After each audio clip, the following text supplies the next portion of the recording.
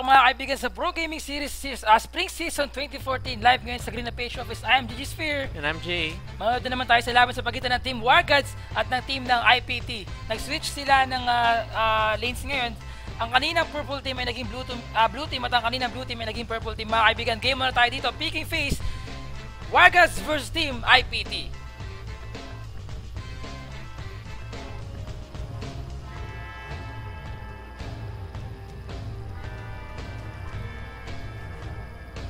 So far, ayan, we have seen na binan ngayon na Team Wargods si Shyvana, Ziggs, at si Evelyn para sa team members ng IPT dito. And on the other hand, we have IPT, Kha'Zix, Lulu, at si Gragas.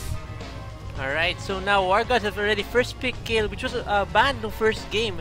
But they, looks like they're gonna go back to the plan a while ago and they were able to pick up Kayle early as their first pick.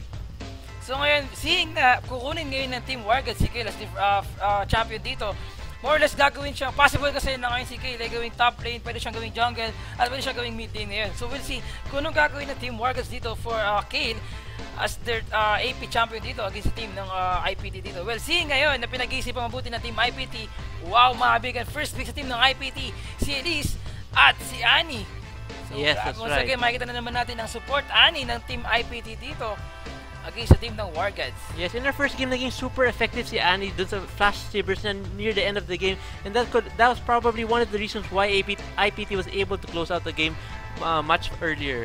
So far ngayon, seeing na ang pinipili ng Team Wargods, pinag-iisipan nilang mabuti kung kukunin nga ba nila itong si Zed or si Alistar as the second picks dito. So far ngayon, tignan natin mabuti kung sino kukunin nilang champion. And I think Zed, tingin mo ba Zed can go, if Zed yung pipili nila dito, can go against Elise or kay Annie? Well, yes, Zed has very strong burst damage. Although medyo na-nerf na yung some of his abilities in the previous patch. So it looks like they're deciding not to go for him yet just now. He's an assassin champion dito, pero I think Wargods, mga kaibigan, pinag-isipan nilang mabuti and they pick Leona at si Vi para sa kanilang pangalawang picks dito. So far ngayon, pinag-iisipan mabuti ng Team IPT kung sino yung third and fourth pick nila. Leona, Kayle, at itong si Vi. I think good champion pagdating sa mga pang-initiate dito. We have Vi na mayroon pang gap close ability. We have si Leona as well, yung kanyang solar flare, yung kanyang pag-hook papaloob.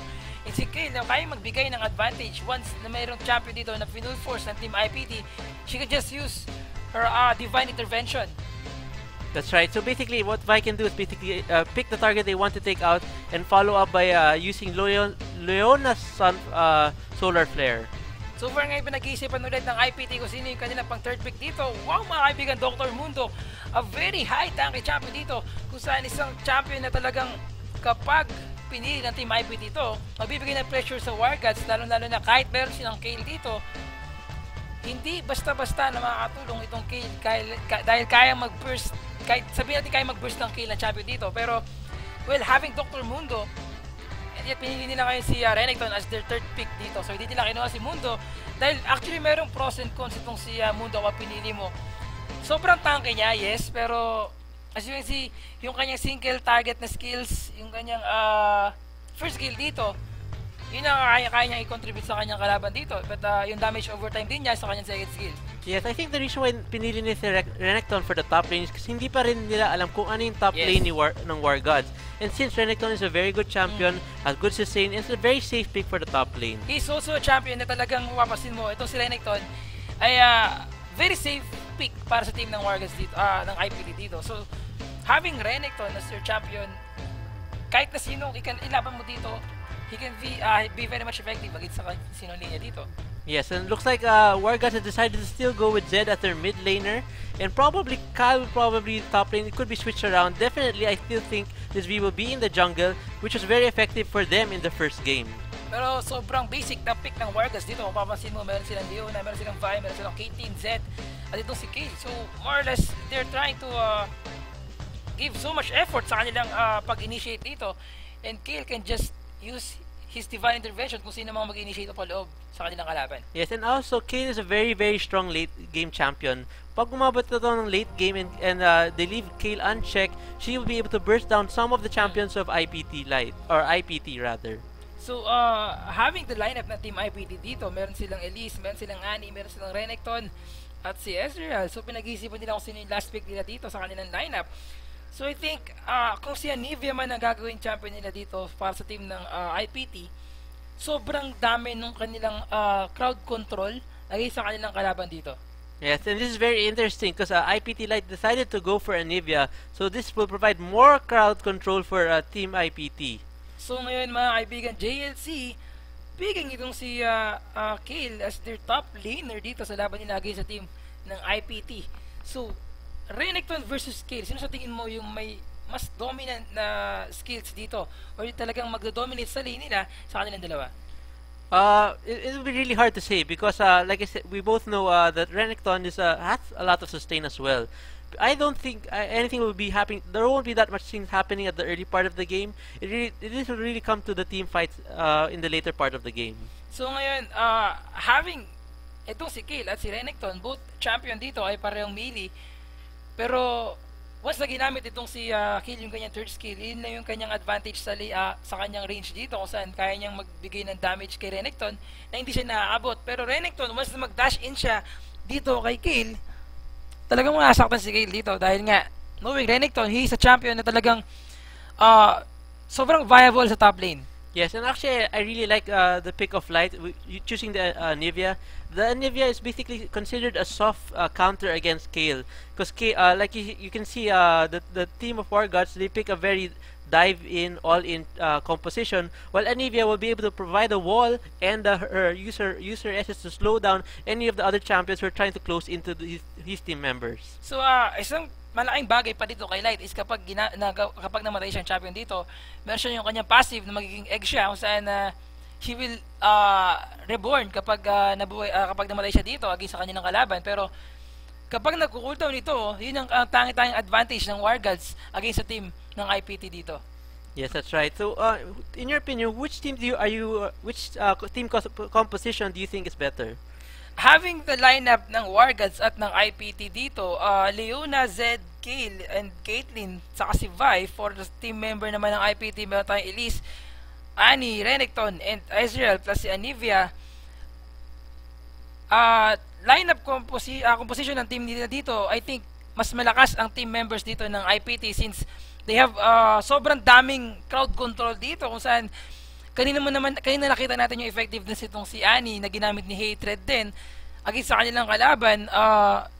Yung kanyang T-burst, yung kanyang stuns, kapag na-follow up ito ng True Shot Barrage ni Ezreal, yung SS ni Anivia dito, yung kay Renekton, sobrang mahihirapan ng team ng Wargods dito. Kahit sabihin mong, mapapansin mo, lineup ng Wargods, they have Zed para sa isang assassin champion, halos lahat sila pang initiate the champion. And para sa IPT, hindi nila to sinabayan ng pang-poke team composition. Pero meron silang champion dito na katulad ni Ezreal, meron silang champion na katulad ni Anivia na parang ibigay ng poke sa kanilang kalaban sa early part of the game. Pero kapag napasukan sila ng kahit sino member ng Wargods dito, kaya nila mag-dominate against dito sa team ng IPT.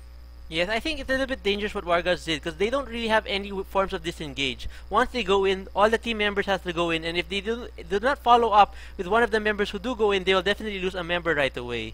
So sa mga pagkakataon ito, what the team Wargods might do is sustain lang nila yung kanilang mga lane, at kapag umabot sila ng level 6, they have to think na tapusin kagad nila yung kanilang objectives dito. That's right. Alright, so looking at the lineups again, we have Rebenga as Elise. I'm expecting this Elise to do a lot of early ganking in the early lane, especially since she has a stun and high mobility as well, which she can use to catch up with any escaping champions, especially here in the bottom lane, which they shouldn't allow Caitlyn to get farmed ahead because she is a very strong lane pusher. So ngayon, lineup ng IPT dito, having Elise as your jungle, gaya na sinabi natin before sa ating mga streams dito, she's a champion talagang sobrang effective pagdating sa jungle. She can just use her stun, yung kanyang kukun niya, she can just repel kapag nagkaroon ng mga engage sa kanya, and she can burst a champion dito sa team members ng Wargods, and at the same time kaya niya rin gawing tanky yung kanyang champion dito sa laban nila. Yes, and actually looking at the composition of IPT, they also have a lot of AP damage. So this is something Wargods would have to probably build a lot of magic resist to counter this. Like we have Elise, of course it's mostly magic damage. We have Annie with the Stibbers, Renekton when he has his Sunfire Cape and he uses his SS. Fury of the Sands. These all provide magic damage, including the SS of Ezreal. And Anivia, of course, is all pure magic damage as well. Actually, sa team ng IPT dito, having Anivia with yung crowd control ng team members nila, Anivia, we have Renekton, we have Annie. I think ito yung isang magandang ginawa ng IPT against sa team ng Wargods. Knowing itong si Kayle ay merong divine intervention, yes, pero sa isang champion lang niya magagamit ito.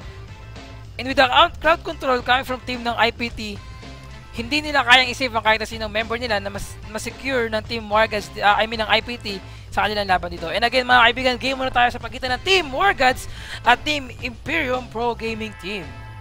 Alright, so let's get into the rift right now. Let's see if there will be anything interesting. In terms of level 1, definitely I'd have to give it to Wargods. They have definitely a stronger level 1, and if they decide to invade, this will be very much favorable to them. And right now, as we can see, both teams are actually grouped together, and it looks like there may be an early clash here at level 1 near the blue buff of Imperium IPT. So tignan natin mabuti kung anong gagawin dito ng Team IPT. They're trying to invade ang red buff dito ng Team Wargods. And at the same time, nagabang din ang Wargods dito na ng isang champion na magkakaroon ng maligaw ang isang champion dito ng Team IPT. Ngunit sama-sama dito ang team members ng IPT para ma-steal ang red buff ng Team Wargods dito. This is actually very dangerous for IPT. If they decide to actually take the red buff of Wargods, they could possibly be collapsed on from Wargods from behind, but it looks like IPT is being smart about it and deciding to go for the blue buff instead, because they noticed that nobody was there except for the Zed. Alright, so right now IPT is basically grouping around the blue buff of Wargods, and they're just waiting patiently to see if anybody would decide to come over and put some wards in that area and maybe catch somebody off guard. Yes, ito ang problema sa lineup ninyo kapag ang nangyayari ay hiwa-hiwalay yung pag-defend ninyo ng inyong mga lanes. One buff ng team members ng Wargods dito ay makukuha yata ng Team IPT na hindi nila alam. Wala silang kamalay-malay na gano'n ang mangyayari dito. It looks like IPT will definitely go for this blue steal, and this will be definitely a good advantage, and for an early start for IPT as well. Yes, wala kaalam-alam ang team ng Wargods dito na nakuha na ang blue buff itong si Stronger, and I think ito lalo magpapahirap sa kanya kapag nakuha ulit ng IPT ang sarili nilang blue buff dito. Alright, so let's go to the laning phase. Caitlyn and Leona are already at the bottom lane ahead of the Ezreal and Annie, and Elise was able to successfully take away the blue buff of Wargods. Alam mo, Jay, if yung team ng IPT ay ma-secure nila yung pag-shutdown sa jungle ng Team Wargods dito, mahihirapang mga bawi ang team ng Wargods since sa lineup nila, Vi is one of their key para sa pagkapanalo ng mga teamfights na mangyayari mamaya. Yes, it looks like Vi will be able to spot Elise going towards her own blue buff, and this will be very dangerous. It looks like Leona is coming to the jungle to help Vi steal this blue buff back from Imperium Pro team. Yes, ito na nga bang sinasabi ko, sobrang pressure na binibigay ni Hero kay JLC, mga kaibigan. Rebenga, babalak na kunin ang kanyang sariling buff dito, pero Stronger and si Boy mukhang gagawin ng mga teamfights dito, mga kaibigan. Napakaganda pag-stun coming dito kay Hatred, and disengage galing kay Stronger, pero si Light 3 champion, first 3 champion ng IPT dito. Ezreal poking ito si Onchi, mga kaibigan, exhausted na siya, at ito Rebecca ignited, ngunit napakaganda pag-flash in galing kay Trevor, mga kaibigan. He's chasing Rebecca dito at hindi niya nakuha ang buhay ni Rebecca. Yes, it looks like everybody was able to escape from that very dangerous level 1 engage here in the jungle of the blue buff of Imperial Pro team, and just like everybody will just go back to their bases and heal up, and while the other champions will go back to their lanes. Alam mo, good job para sa team ng Wargods na malaman itong si Stronger na nakuha ang blue buff ng team nila sa laban na to. So hindi na siya nag-hesitate na kunin ang blue buff ng team IPT dito, and with that, bawing-bawi na siya. Hindi na ganun kalaki yung bearing ng kanyang pag-steal. Yung pag-steal ng Wargods, ng IPT kanina sa blue buff ni Wargods dito. Yeah, and a while ago, while that was happening, during the top lane, Renekton was able to effectively harass JLC using his scale, and was able to force JLC to go back to base to heal up, and giving Renekton a slight minion advantage, which it looks like K was able to basically still get back into the lane early enough to catch up in CS. Yes, at this point of time, mga kaibigan, 300 ang ating goal difference dito in favor sa team ng Wargods. So laning phase pa lang tayo, wala pa gaano mga teamfights na nangyayari. And kapag nagkaroon ulit ng mga magkasalubong kahit na sino jungle dito, Elise versus Vi, sino sa tingin mo yung mas pag-dominate dun sa dalawang yan? Actually, on a 1-1 basis, I'd have to give it early on to Elise. Yes. The magic damage, as we all know, has magic damage for Elise is much higher than the attack damage that will be provided by V on a one-on-one. Of course, if Vi does get caught by the stun of Elise, that will be very dangerous for her. Not only that, alam mo rin, isa-alang-alang dito, yung skills ni Elise ay mas marami. Compare mo kay Vi, meron siyang almost 6 na skills dito. Whereas, sobrang daming skills niya. Compare mo kay Vi na meron 2 skills tama kapag nagkaroon ng teamfight dito. Pero mga kaibigan, grabe ang pressure na binibigay dito ni Hero kay JLC. And he's trying to chase JLC. JLC na pinitang mag-disengage. Knowing na si Rebenga ay mag-re-response sa top lane. Yes, again, Hero's being very aggressive, and it looks like Kyle will have to go back to the base for the 2nd time in this game. Although since Kyle is a very good pusher and has a movement speed skill to increase her speed, she is able to go back to lane quickly. Yes, grabe yung ginagawa ni Trevor, mga kaibigan. Sinasayawan itong si Light sa mid lane. And I think so far ngayon laki ng CS advantage itong si Z against dito kay Anivia. And ito yung isang maganda kapag ang champion mo ay melee assassin champion sa mid lane. You can clear the wave ng mabilisan dito. That's right. Alright, looks like Rebenga's here. And he's not using any mana, mga kaibigan. Napakaganda ng pagrapel galing dito kay Rebenga. And he's trying to chase Trevor. Ngunit napakaganda response coming from Stronger sa mid lane. And with that, one champion ng team IPT dito bumagsak sa team member ng Wargods. And 1 vs 1, JC vs Hero. Ignited na. At ganoon din naman sa bottom lane. Grabe sabay-sabay ang mga team fights dito. In any lane sa team members ng Wargods at ng IPT. Grabe mga kaibigan. JC is trying to chase Hero. With his Dragoning attack, he gained 1 champion sa team members ng IPT. Yeah, and there was also a very good response from Trevor to make sure that even if Hero was able to flash over the Baron pit, he would be there to pick up the kill. Okay, so we're now here down at the bottom lane. It's pretty quiet as they're continuing to CS, and basically Fear and Hatred are just waiting for an opportunity, probably a possible gank from their jungler to be able to counter the strong push that's being provided by Wargods bottom lane. So ngayon mga kaibigan, ng ating CS dito ay 4650 para sa ating mga AD carries at lamang ng around 5 CS itong si Ezreal compare kay KT. Pero napakaganda pag-repel mga kaibigan. Hinamit lang ngayon ni Trevor ang kanyang SS Rebenga being ignited dito. Nakaligtas siya sa burst na kayang ibigay ni Trevor. Sa mga pagkakamit ng mga kaibigan, level 3 pa lang si Rebenga at talagang matindi ang pagkaagap sa kanya ng team members ng Wargods dito. Yeah, that was a good decision by Stronger by not following up on that. But if he decided to dive Rebenga under the turn, it's possible that they might not even get the kill and lose one champion for nothing. Alright, so right now Trevor's being very aggressive on Light. Light is able to do a stun and ignite on Trevor, which will take his life. Light, I believe Light still has his passive and is now fighting Wargods boy. Wargod boy is trying to escape from Light's harassment. Actually, medyo mali yung ginawa ni Trevor doon. He's just being sobrang kampante niya sa mga pagkakataon ngayon. Mapapansin mo, Anivia Light use his SS dito. And actually, kung mapapansin mo, Trevor, alam nila na hindi pa nagko-cooldown yung Reborn na itong si Anivia. That's right. So right now V is there at the middle lane, basically just protecting, trying to take the minions that are pushing down the tower of the middle lane, and here in the top lane, JLC is basically isolating Renekton from taking any minion kills. Sobrang grabe yung ginagawa pag-pressure nitong si JLC sa top lane. At mapapansin din natin dito na medyo hirap na hirap si Hero na makasabay sa kanya since sobrang utilize yung kanyang skills dito at gamit na gamit yung kanyang third skill. Yes, that's right. And right now, since they're both already past level 6, this is more in favor for Kyle because she'll be able to continuously use her range. Yes, talaga ang focus niya mga kaibigan para dito kay Rebenga.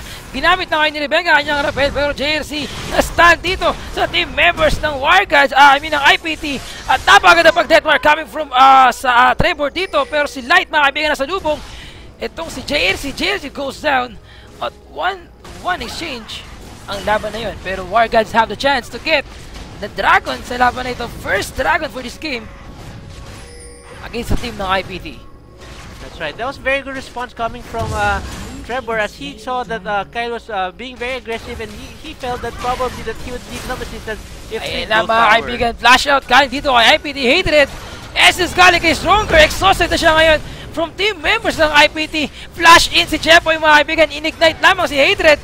At dahil doon mukhang 2 for 1 exchange, 2 for 2 exchange ba yata ang laban na yun. That's right. Medyo mali ang pag-dive na yun sa turret. Alright, so right now Anivia is basically clearing out the wards there in the Dragon Pit as she spotted it as she was returning back to lane, and Caitlyn has decided to go back to base to buy some items to get ahead of Ezreal. Siguro mas okay pa sana kung hindi nila chinase itong si Annie doon sa laban kanina since nakakuha naman sila ng Dragon. But dahil sa mga pangyayari ngayon, nakakuha ng 2 kill itong si Fear sa bottom lane.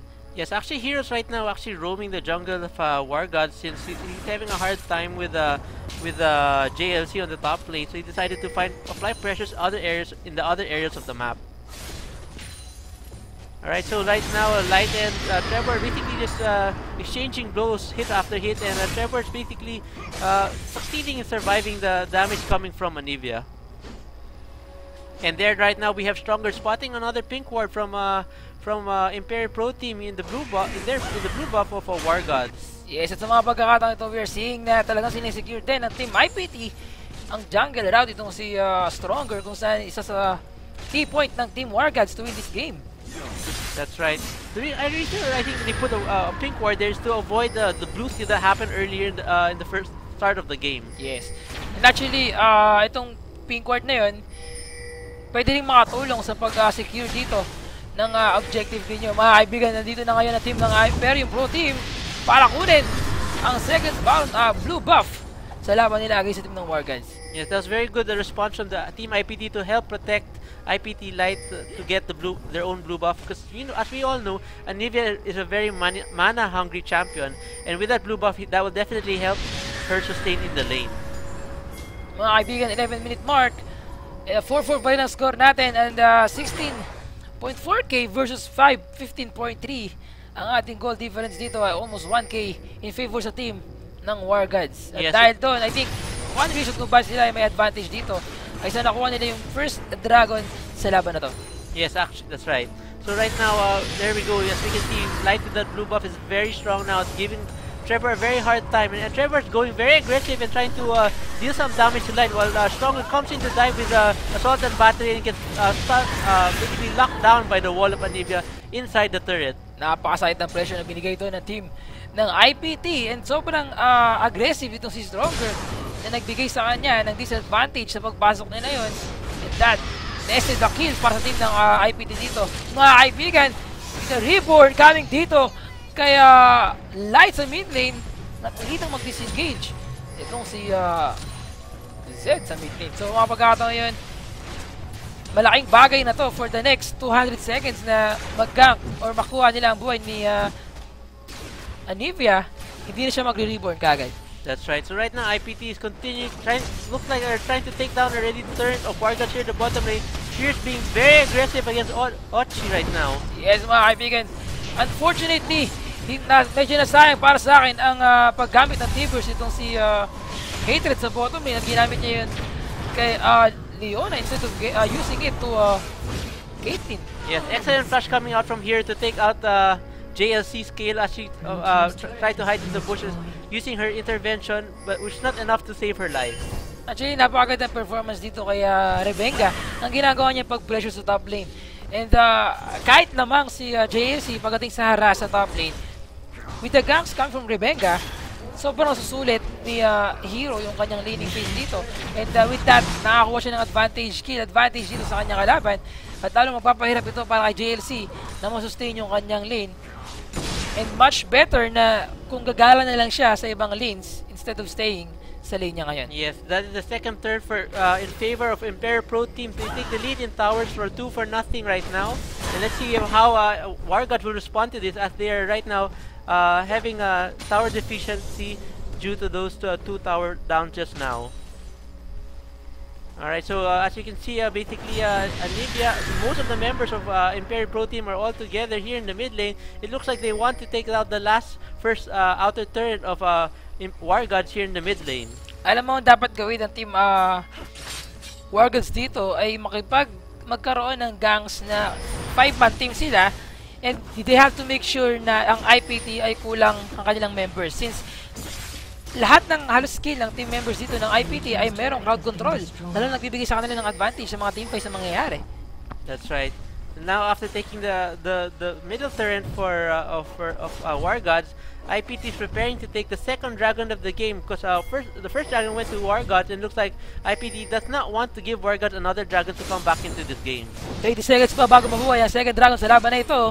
At kapag nakuha ito ulit ang Wargods, siguradong magkakaroon na naman ng snowball sa kanilang items. Pero mga kaibigan, 2K ang gold difference natin in favor sa team ng IPT ngayon. At having the 4-7 score kapag nakuha ito ng Wargods, papaliit ang difference na to. Yeah, so basically all the members of Wargods and IPT are right now near the dragon. It looks like they want to contest this dragon from IPT, and IPT has begun to take the dragon, while two members of Wargods have decided to probably take the middle third in exchange for this dragon. At eto na mukhang free dragon sa team members. Napakagad na pag-tippers mga kaibigan galing kay Hatred dito.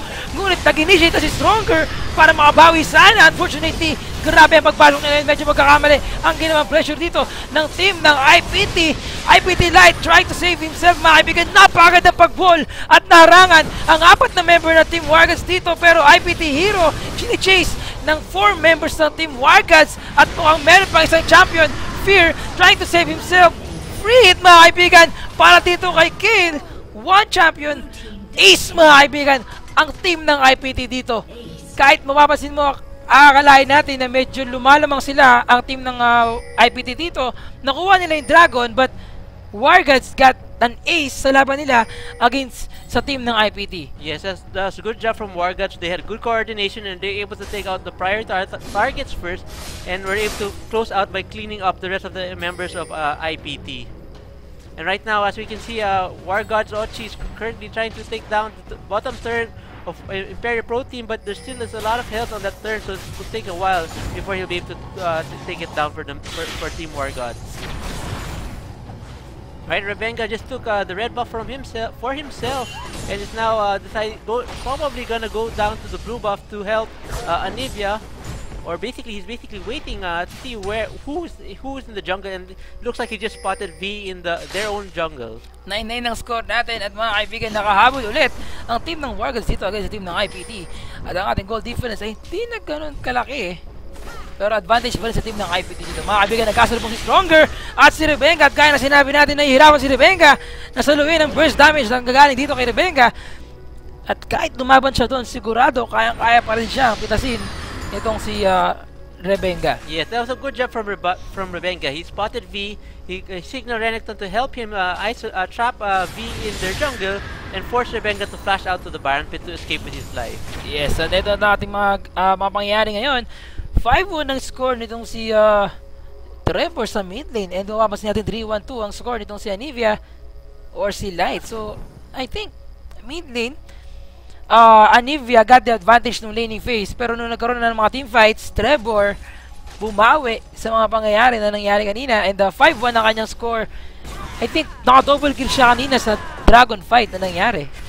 Yes, actually, even with the gold being pretty much even, I still think Imperium Pro Team has the advantage due to the tower advantage they have, and that gives them better map control over Wargods. Yes, mga kaibigan, JLC first hero sa top lane, 1v1.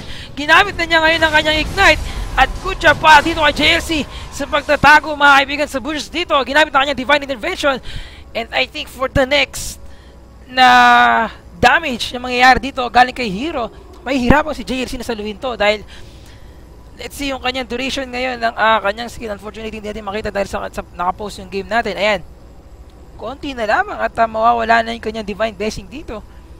And meron siyang 10 seconds bago mag-cooldown to. Since meron siyang blue buff, yung cooldown reduction nito ay effective. Pero let's see kung anong mangyayari dito sa top lane. Few seconds left bago mawawala ang kanyang divine intervention dito. And with that, natbalitang mag-disengage si JLC, since alam niya na meron siyang disadvantage nung nawala yung kanyang divine intervention. That's right. So here goes IPT is basically trying to regroup. Here in the middle lane, we have 3 members. We have Rebenga there trying to push the middle lane and decides not to continue because he can't see the other members of Wargods. So ngayon mga kaibigan, we're seeing na 9-9 pa rin ang score natin and ang laki na lang, wala na yung goal difference natin dito at hindi na ganun kalaki talaga. Almost 100 na lamang. Ang bilis ng mga pangyayari dito. Yes, I think Wargods definitely have to start grouping together. They are definitely more stronger as a team than individually. Although they all have excellent 1v1 skills, definitely they can be easily picked off if ever they get caught out by the team of IPT, especially since most of the members of IPT deal magic damage and there isn't really that much magic resistance on the members of Wargods. So ngayon, kita-kita natin na nakakapag-snowball ng item itong si Fear sa bottom lane. And I think kapag nakabuo na siya na Trinity Force, sobrang mahihirapan ng team ng Trevor na saluhin ng damage output na kanyang ibigay since meron siyang Bloodthirster ngayon. At lalong magbibigay ng pressure kapag nagkaroon ng mga team fights dito. Pero mga kaibigan, 3 champions ng team IPT dito ang hinahabol. Si Trevor uses Denmark kay Fear para at least makuha na sana ang buhay ni Fear. Pero shutdown siya dito. And with that, a free 500 gold para dito kay Fear sa top lane. Mga kaibigan, JLC hinahabol. Si Light ginamit ang kanyang divine intervention pero napakaganda pag-wall mga kaibigan galing kay IPT Light at sinulit niya ang wall na yon, uses SS and then burst damage galing dito kay IPT Light. Very good job sa team ng IPT dito. Rebenga natumahan ng Solar Flare mga kaibigan, ginamit ang kanyang repel trying to disengage ito sa 4 at 3 members ng team Wargods. Bayad na bayad ang pagkamatay ng 2 members ng team Wargods dito sa top at mid lane and they're trying to get the secondary turret sa bottom lane as well as din naman sa team IPT. They're trying to get the second tier turret sa top lane ng Team Wargods. Yes, so basically both teams exchange third for top lane and bottom lane, but Wargods was probably in advantage there because they were able to take out Rebenga at the same time. Alright, so it looks like Trevor's in a very dangerous position as 3 members of IPT are still there. It looks like IPT will be able to secure the kill for themselves. Yes, face check mga kaibigan.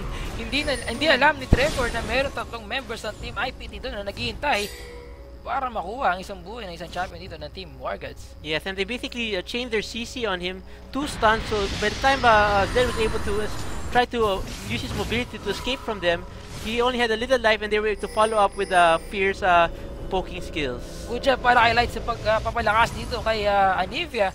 Well, knowing Anivia, she's a champion na talagang hindi siya ganun na mabilis gumalaw na champion kung saan kayang-kaya siya na patayin kagad ng kahit na sino champion dito from the Team Wargods pero sobrang ganda na performance itong si Light sa paggamit ng Anivia sa mga pagkakataong ito. Alright, it looks like Wargods is deciding to take another dragon this game. Yes, third dragon sa laban na ito against the team ng Wargods. And since there's no wards from IPT, second dragon pala, sorry. Napakaganda pag-initiate galing ito kay Stronger. Ngunit nandito si Rebenga para i-burst kay si JLC mga kaibigan. Napilitang mag-rappel at dahil doon, hindi sana siya mamamatay but JLC got his life mga kaibigan. 2 champion ng team Wargods dito ang bumagsak. At nanganib pa ngayon si Trevor. Hatred goes down at inaabol ngayon ni Stronger si Light with his Reborn mga kaibigan. Hindi pa nagkukulto ng Reborn, take note. At naging itok na po si Light. 3 champion ng Team Wargods ang nag-aabol dito para makuha ang buhay ni Light. IPT Hero, binurge sana si Stronger pero napakaganda pag-shield. Gamit ang kanyang third skill dito. Fear, ano kaya gagawin dito ni Fear para matakpo nga dahil sa napakaganda pag-Blade of the Ruin King galing dito kay Trevor. Fear goes down, 15-4 ang score natin. Dragon plus 3 champions sa team ng IPT ang nakuha ng Team Wargods. And now even the blue buff of IPT is being taken by Wargods for themselves. Alright, so that was actually, I think IPT should have already backed out the 2 members. They already knew that IPT Light could not go anywhere and was definitely gonna die. They were being too greedy, they wanted to take down another champion and in the end they just ended up losing 2 more members in their team. Yes, boy, without wasting time, this is Solar Flare para ma-secure sana ang buhay ni Rebenga. But they have to disengage since ginamit ni Rebenga ang kanyang rappel. Alright, so right now, Wargods two members of Wargods are going back to base to heal up and probably acquire more items for the next fight. Trevor's continue to roam around their jungle to pick up a few more CS to help him complete his item build. 15-4 ang score natin in favor pa rin sa team ng Wargods ngayon sa mga pagkakataong ito. Ang ating goal difference na ay almost 3K.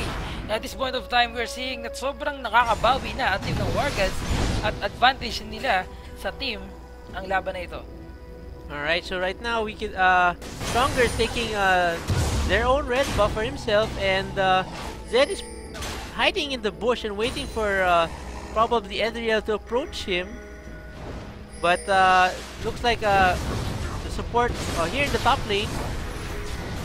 Ito na mga kaibigan, Chase galing dito ay Stronger para kay IPT Fear, pero hindi nagsayang ng oras. Trevor mga kaibigan, Hatred goes down, ginamit ni Fear ang kanyang crucial barrage dito. 1 versus 1, Stronger versus Fear. Ano kaya gagawin dito ni Fear to get at least one champion mga kaibigan na iwan dito? Napakagad ang pagpasok sa loob nitong si Fear with the wards na nandun sa team members ng IPT dito. Muntik nang makuha ni Fear ang buhay ni Wargods Trevor dito, pero Trevor goes down. Good job para kay Fear dito without knowing na may paparating na champion doon. Just randomly use his stick para makuha ang isang champion dito ng team IPT. Pero mga kaibigan, top lane dito, Hero goes down. Nakuha nito ni JLC. Mga kaibigan, wala na divine intervention si JLC sa top lane, pero Revenga trying to chase pa rin ang tatlong champion ng team members dito ng Wargods. And with Light, andito na si Light mga kaibigan, Revenga at si Hatred. At dahil doon, Wargods have to disengage sa laban na yun. Yes, that was a nice pass from JLC to avoid Revenga's stun and preventing that from him from dying. Alright, so right now, the three members of Wargods are going back to base, and Team IPT is currently just basically cleaning their jungle camp. Right now, I think from what I'm seeing, Wargods is definitely slowly crawling back and taking advantage of IPT's strategy. They're slowly taking out all the turns. As we can see now, the turns are dead even. Wargods has taken out 5 of IPT's turns, while IPT has taken only 4 of their turns. And a while ago, as we saw, Wargods wasn't able to take down any of the turns, but because they're grouping up together, they're slowly coming back into this game. Good job para kay Ezreal or kay Fear sa ginagawa niyang performance dito, kung saan sobrang niyang nabibigyan ng pressure ng team members ng Wargods dito. Pero ginamit ako ni Trevor ang kanyang death mark, pero Fear used his Arcane Shift para makapag-disengage dito, at grabe yung damage output na binibigay niya dito kay Trevor. Trevor mga kaibigan, nanganganib ang kanyang buhay dito. Fear used his Fire. Nagamit ako ni Trevor na kanyang GA dito, pero ignite ngayon si Fear. True shot barrage with the response from Hatred dito. Ginamit ako kanyang T-Burst. Ace in the hole, galing kay Katin. Got the life of Fear sa bottom lane. Unstoppable na mga kaibigan si Ochi. JLC first night mga kaibigan with his Reborn. Ano kaya gagawin niya dito? Ginamit na kayo ni JLC ang kanyang Divine Intervention, pero isang malaking bagay na rin sa pagpapakuldown ng Reborn itong si Light sa laban na yun. Pero napakaganda pag-stun mga kaibigan, galing kay Hatred. Solar Flare galing kay Leona. Disengage mga kaibigan. Itong si Stronger, Revenga uses Rappel para i-chase Stronger, and they're chasing Boy right now. Boy, nanganganib pa kanyang buhay dito na laban sa 4 na member ng team ng IPT. Boy goes down. 4 members of IPT. Sa mga pagkakataong ito, mukhang kukunin nila ang Baron, and JLC is trying to stall ang team members ng IPT sa laban na to. Right, JLC is right there, all alone. He can see that the members of IPT are grouping to take the Baron, but right now IPT is undecided whether they're gonna take this Baron or chase down JLC in the top lane.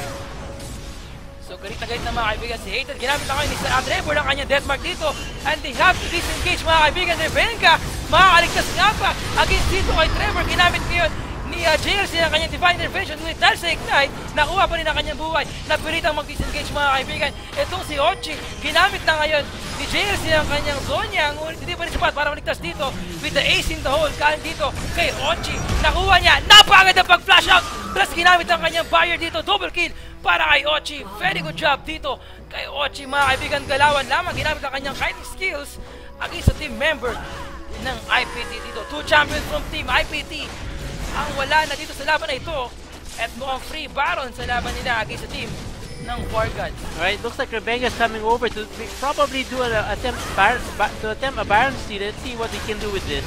Sobrang ganda ng laban na ito sa pagitan ng Team Wargods at ang IPT. And so far, Rebenga's trying to wait na makuha ang Baron na to. He's about to use his rappel, mga kaibigan, para i-steal ang Dragon. Baron, I mean, sorry. Good job para sa team members ng Wargods dito para makuha ang buhay nitong si Rebenga plus isa pang Baron. And IPT Light is trying to stall ang team members ng Wargods dito, pero napakaganda pag-solve fair para kay Wargods Jepoy. And with that, they have to disengage sa laban na yun. That's right, that was perfect timing. Although Rebenga's attempt to steal the Baron was really good, the timing coming from Wargods was very good. That they were able to still take the Baron for themselves. After that, they started to IPT Light tried to engage them, but with the excellent solar flare coming from Poi, he was able to prevent any losses from their team. Yes, mga kaibigan, mukhang hindi sayangin ng IPT ang pagkakataon na kunin ng Dragon sa laban na ito. And with that, it's a free Dragon kung magbabaka sakaling walang mag-steal from the team members ng Wargods dito. Pero nag-aabang ngayon si Stronger, mga kaibigan. Napakaganda pag-smite steal sa Dragon na yun. Ngunit nanganib pa kanyang buhay sa tatlong members dito ng team IPT, mga kaibigan. Grabe ang sustain na ginagawa niya dito. Flash out! Hindi tumama ang true shot barrage itong si Ezreal. Pero Wargods Boy nahuli ng apat na member ng team IPT dito. Napakaganda pag-divine intervention, ngunit hindi pa rin sapat para maligtas. At least itong si Boy man lang sana. Ginamit na ang kanyang Zonya. Hatred with the burst damage coming from Ochi. Ginamit na kanyang ace in the hole. IPT Fear goes down. Ganun din naman dito si Wargods JLC. And good job pa sa team ng Wargods for stealing that Dragon plus 2 champion kill. That's right. Actually, I'm very impressed with how Stronger is performing today. He was able to steal one Dragon and one Baron as well earlier in the previous match, and because of this is giving Wargod a chance to actually get back into this game and win this game, possibly this game. Sobrang sulit na sulit ang ginagawang performance itong si Caitlyn sa kanyang kahit sa kanyang kalaban. Kung mapapansin ko, 9-1 ang score natin, 9-1 ang score ni Caitlyn dito o itong si Ochi, ngunit hindi pa rin sobrang nabibigyan ng pressure ang kanyang teams dito. And kahit alam natin sa sarili natin na siya ang full force ng kanyang sinong member dito na Team IPT, ligtas pa rin siya palagi against sa kanyang kalaban. Yes, and right now actually if you take a look at the gold, Wargods is now leading by almost 9,000 gold, which is very impressive from what earlier in the game they were behind by a few thousand gold, but now Wargods has taken it back and is now in the lead against IPT. Kung papansin mo, napakalaki ng gold difference itong si Ochi against dito kay Fear, having the almost 3,000 gold difference dito. At napakalaki talaga ng gold na yun. Actually, makakabuo ka na kagad at ng isang bloodthirster dito. So mga kaibigan, stun coming from Hatred dito. So yung bandang jungle nila, ginamit na kayo ng IPT Fear goes down sa member ng Team Wargods. More chance for them to get the second third turret plus inhibitor dito sa laban nila against sa Team IPT. 3 champions ng IPT ang bumagsak. Rebenga use his Zonya, ngunit hindi pa rin sapat para maligtas ang kanyang sarili dito. 5 champion from Team Wargods ang buhay pa. They're trying to get the third tier turret at inhibitor sa laban na ito. And with that, free inhibitor for this game against the team ng IPT. At kung nagkaroon sila ng chance, they're trying to get the Nexus sa mga pagkakataon sa laban nito. And Renekton Heroes trying to defend the turret, Nexus turret, mga kaibigan. Pero ace para sa team ng Wargods at isang rekta to win this game sa laban nito against the IPT. Good job! Congratulations Wargods for winning against the team IPT. Alright, that was a very good game. Interesting games today. One wins for both teams. Both games were fairly even. Gold was not that far, and by good, the players both have very good mechanical skills, and they're able to basically execute their plans. Yes, good job para sa team ng Wargods dito sa pakabawi sa mga nangyari kanina, and actually having the sobrang gandang kahit talaga galing kay Caitlyn, and no questions asked dito. Not only JLC did his best sa kanyang laning phase dito, but yung napakagandang divine intervention niya sa kanyang teammates dito, at syempre yung kiting skills si Caitlyn to win this game. Very good job for Team Wargods for winning the game. 1-1 na ang game natin for tonight. 1-1 ang score ni IPT, 1-1 ang score ng Wargods dito. Alright. Congratulations again, Wargods, for winning the game against the team ng IPT dito. Alright, GG Spear, for this game, who would you like to give the MVP to? Kaya sinabi ko kanina, I would give the MVP award dito kay Caitlyn And at the same time, dito rin kay Kale or kay JLC, na kung saan yung ginawa niya talagang performance dito, not only by giving so much damage sa kanyang kalaban dito, but also yung kanyang divine intervention, yung mga saktong divine intervention sa kanyang kalaban. So, syempre, bago natin tapusin ang ating game dito, gusto ko nga palang imbitahan na isang member ng team ng Wargods dito. So, ayan, team Jepoy. So, mayroon ba tayong mic to? Oh my God. Sige, bigyan natin. Ayan, kay Jepoy. So, ayan, sa lahat ng din nakakalam, this team member ng Wargods, ang support na role ng team Wargods dito, Wargods Boy. So, Wargods Boy, ano yung ginawa mong performance kanina? Ano yung sa tingin mo yung nagpanalo sa team ninyo against sa team ng IPT sa second game ninyo? Nagpanalo? Wala, nagchochoke sila eh. Hindi, nagchochoke yung kalaban eh. So, ginamit namin yun na, ano ba tawag doon? Ano? Parang cue namin na tapusin yung laro. Isang beses lang nagchoke si Fear. So, talagang ginamit nyo ng objective talaga yung laban tas niya? yun, puro objectives kami. DR Towers. So, sa tingin mo sa support champion dito, ano yung pinaka naging tulong mo sa pag-defeat against sa team ng IPT dito? Taga-Shurelia. Tayash. Yun lang silbi ko. Okay. Again, congratulations Wargods for winning the game, and anything gusto mo sabihin sa mga players na nanonood ngayon and sumusuporta sa team ng Wargods? Ano, wala. Antayin nyo lang kami.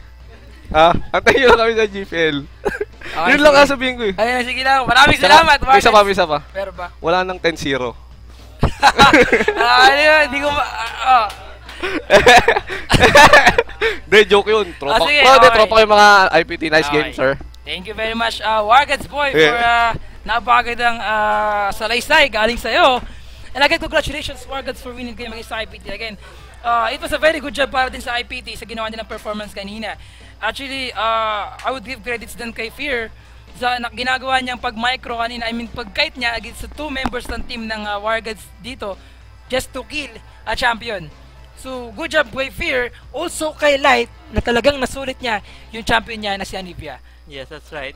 Alright, so before we end today, I just want to remind everybody we'd like to thank Smart regarding their new program, which is GameX. And GameX is basically something to help you buy e-pins in emergency. So if you're out of e-pins, and you don't need to worry anymore, because you can now buy e-pins online at GameX and pay using your mobile load. Simply go to gamex.ph and select the game you're playing. Click on the e-pin amount you want. You'll then be asked to type in your mobile number. A text verification code will be displayed, and if it's correct, you'll receive your e-pin code via text. It's that simple. No need to stop playing, no need to get up from your seat, and no waiting in line. Thanks to GameX, exclusively available at Smart, TNT, and Sun Cellular subscribers. So ayan, napakalaking tulong itong GameX na to sa atin, sa ating mga summoners. Lalo na kung halimbawa naglalaro ka, syempre wala kang pasok, tinatamad nang lumabas, basta may smart load ka lang, simply load and convert it to shells gamit ang ating e-pins dito. So, kaya sinabi na natin lahat ng information, I think, makikita nyo na lamang sa ating website ng Smart e-pins. So, thank you very much again for watching. You're watching the Pro Gaming Series Spring Season 2014. I'm PGS Fear. And I'm Jay. Kita-kits tayo ulit bukas. Same time slot. And thank you very much again for watching. Salamat, good evening, and good night.